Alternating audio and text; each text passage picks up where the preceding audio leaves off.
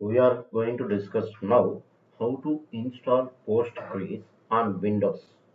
Okay, first of all, you can see Google it where you can able to find out that link Postgres download for Windows. Okay, you got it. Now here you can see the installer, which version you want.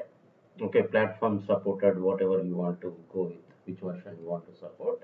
You can see this and download the installer for EDB. Okay, let me click on this, but I don't want these things. Let me click on this. Which version I want to go? We'll go with 12.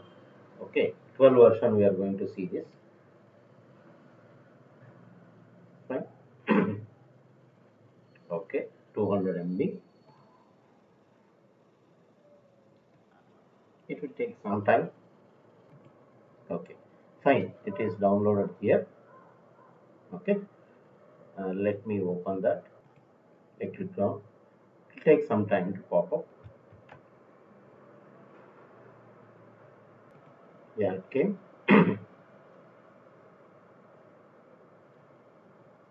See, you can see here.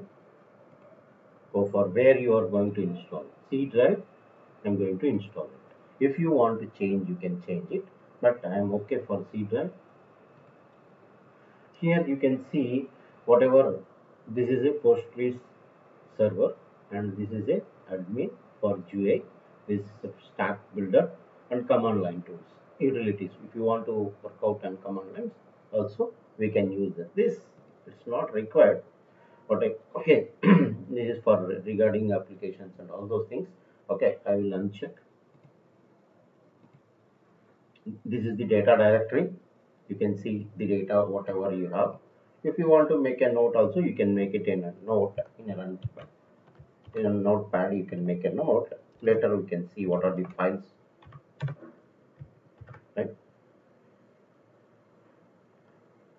Okay, let me go and install it. Password for Postgres, what we can give, I'm giving just post123, post123 I have given. Super user is Postgres. Port number, default port number for Postgres is 5432. Local default location, whatever language related cluster, whatever you can give based on your these things. See, this is the whatever you have, this is the output. You can copy this one also.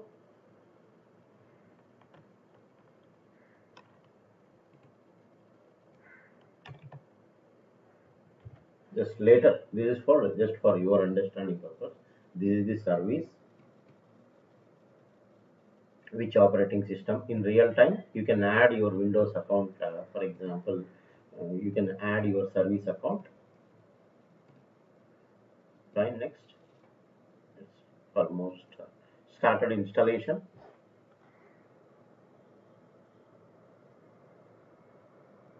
It will take some time.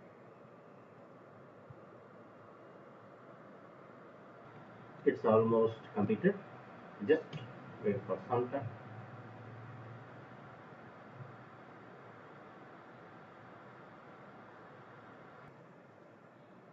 Okay, it's very near. Yes, it is done. Finish. Okay, this is the server.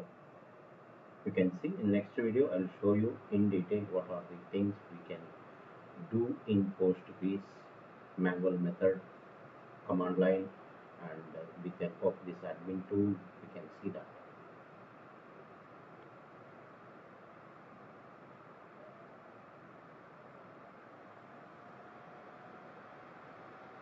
Okay, it's connected.